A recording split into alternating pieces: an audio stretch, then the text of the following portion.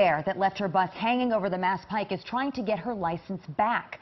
News Center 5's Antoinette Antonio is live in Boston, where a hearing just wrapped up. Antoinette?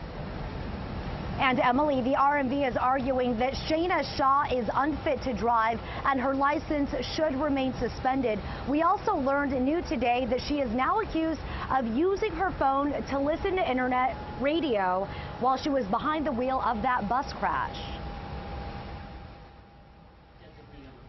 Shayna Shaw appearing before the Board of Appeals, trying to get her driver's license back. Shayna Shaw, S-H-A-W. Those were the only words she spoke during the hearing.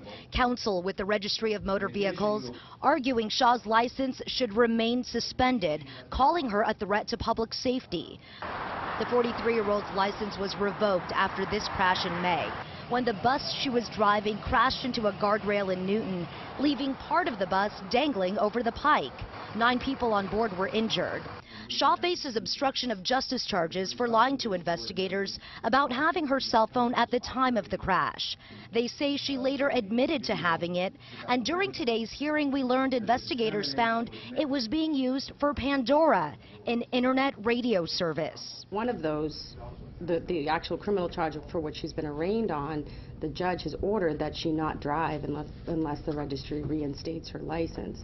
I'm not going to overrule that judge's order. But Shaw's lawyer argues she's a mother of 3. She's looking for a new job after being fired by the MBTA, and she needs her driver's license in order to get on with her life.